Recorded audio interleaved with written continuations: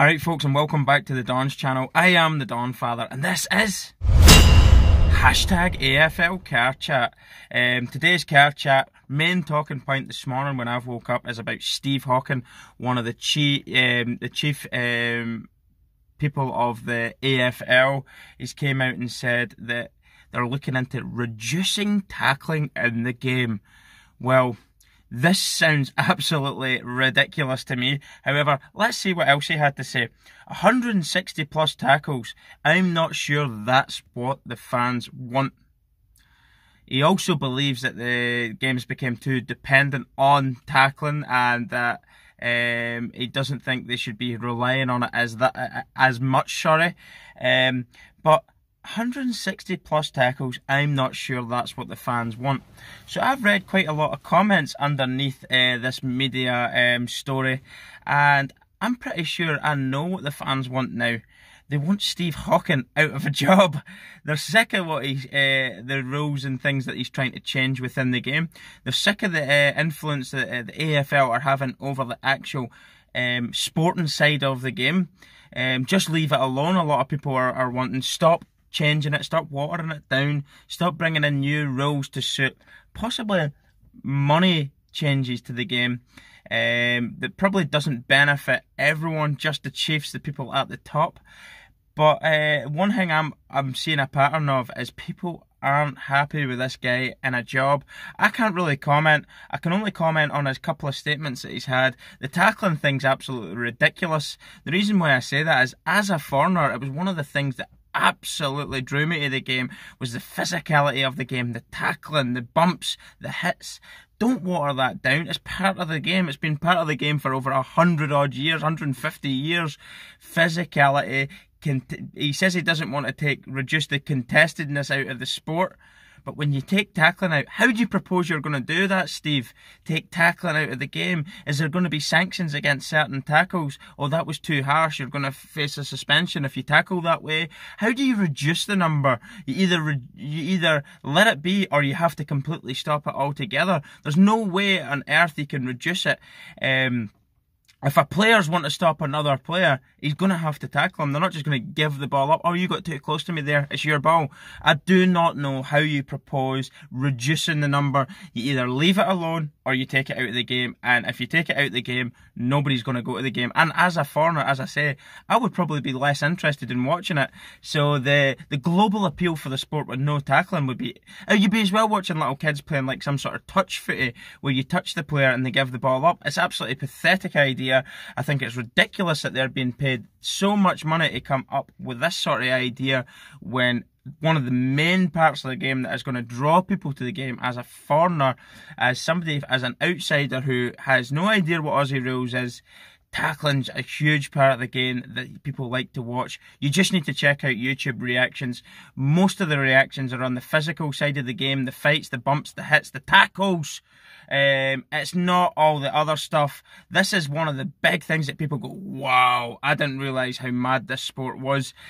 So I don't understand the logic. I don't know why they're wasting hours of their time coming up with ideas like this. The only reason I can think this became an idea is because sponsors from outside of the game are dictating now that if they're going to invest money in this sport, they need to be sure, there needs to be some sort of surety that they are going to see the best players on the footy field. And if that means taking some of the tackling out of it, the physicality out of it, in order for them to see the better flair players, the more skillful players playing more often because there's less risk of injury, then that's probably one of the only reasons I can think of as possible investors, sponsors of the sport, of the game in the future are probably holding all the cards in this one.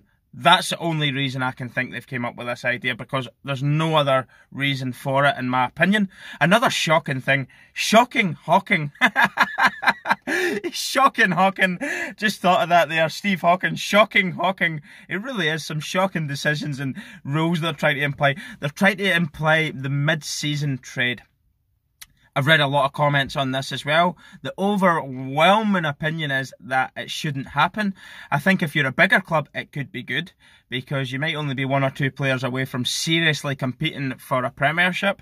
And if that means taking a lesser club, somebody lower down the ladder's best player, then you're going to do it, aren't you? You're going to seriously want to do it. But for the competitiveness of the game across the whole ladder of the AFL, I don't think it should be applied.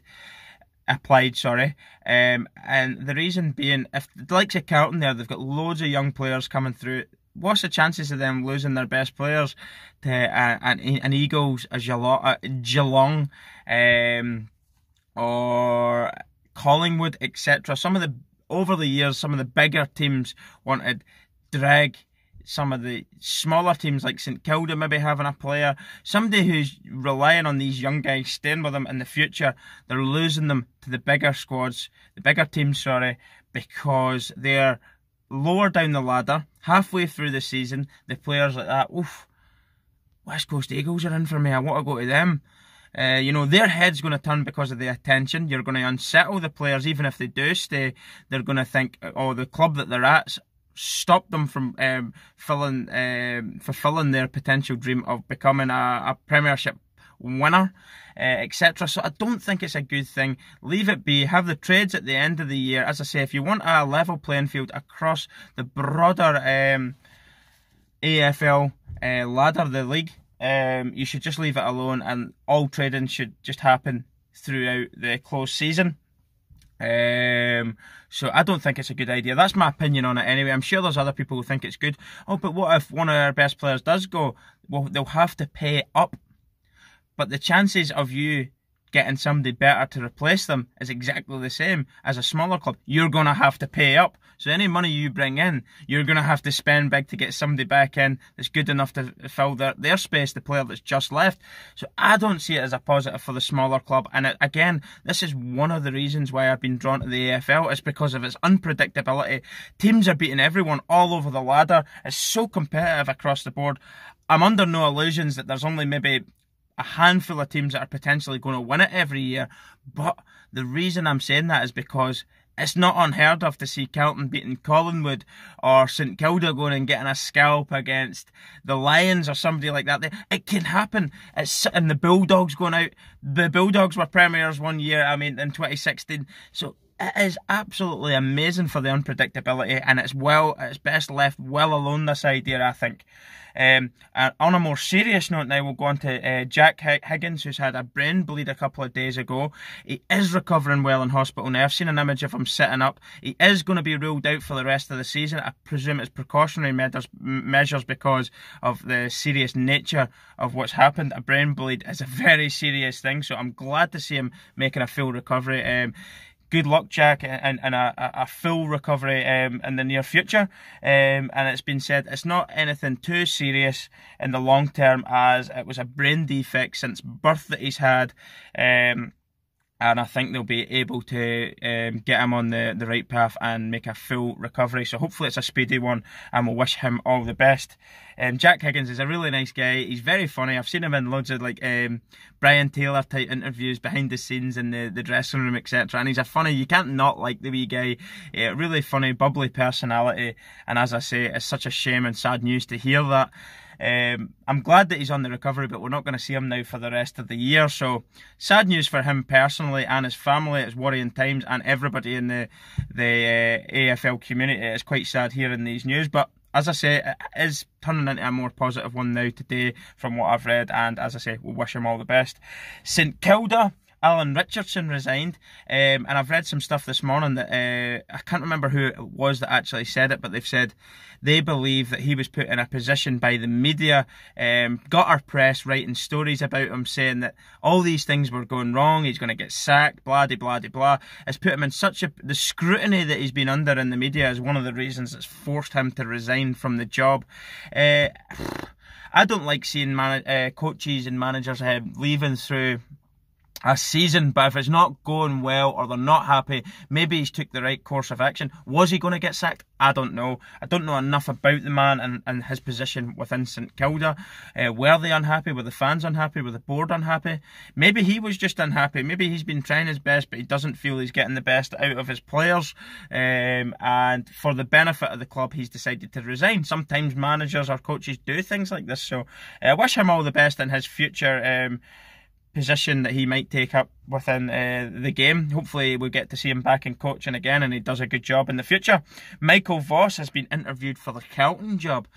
I don't know enough about Michael Voss, but I must admit I'm slightly disappointed that they've took the idea of interviewing people for jobs now, Carlton, because I wanted to see them playing it out till the end of the season, see how David Teague does in the job. I think he's doing a good job. He's developing the players better than what they were when he took them over. He's definitely having a positive impact on Carlton in terms of form of late. I would have liked to see him playing on a rolling type contract till the end of the season and see how Carlton end up. Have they been better off with him? And then we talk about permanent posts. Whether or not he gets the job doesn't matter. They do their due diligence behind closed doors, and if Voss was a target, interview him at the end. I hope to God that this is just media rumours and it's not factual. I presume it is because it's been ran on quite a lot of media outlets that Voss has been interviewed, so I'd imagine he's one of several. I've seen the Dockers coach has been linked with the job as well. Quite a strange one considering the Dockers are stalling of late, and a lot of Dockers fans have saying that they think they've got the best out of him now and it's maybe time for him to move on. So is he the man to turn around the Blues? I don't know. I think if I was a Blues fan, I would hope that that was just a rumour and nothing else. But anyway, that's that. The rumours on the coaching side of things. There has been an interesting thing said that Pendlebury is the greatest ever Pies player. Huge statement. Very, very good player. He's a player I do enjoy watching. I don't know enough about him to say he's the greatest ever. I don't know enough about Collingwood players over the years to say that he is the best ever. People would have regarded Nathan Buckley, who's of course the coach at Collingwood, as the greatest ever Magpie, but now they're saying Pendlebury is. Have your thoughts. Give me your comment in the section below on all of these topics we've went through. Obviously the Hockley one was the